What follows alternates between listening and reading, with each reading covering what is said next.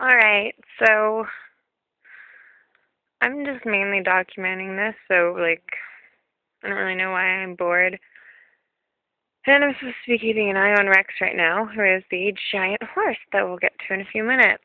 This is where he went down initially the other day. It's really hard to tell, but it's, bent down in there. Here's the area. Muddy as hell. So he was back down in there against that. Called the fire department, called the tow truck, towed him up this way. This giant pile of poop that's still here. He got pulled up to here in the pouring rain on Thursday night. All this hay around here. Hopefully, we were maybe hoping he'd get his footing. We found a little Rexy poo down here yesterday morning. He was there Thursday night, Friday morning. Friday morning, called another tow truck.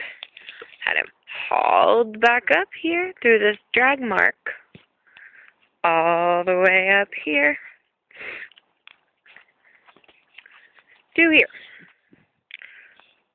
And since then, he has slowly moved himself down here. He's been going this way, and this way, this way, until we found him this morning where he currently is. Backed into a corner where the two fences meet. As you'll see, there's no longer a fence there because we had to take it out because someone almost took his eye out. He's resting right now, but I don't think you guys understand, he is huge and he cannot get up. Got a bunch of hay here.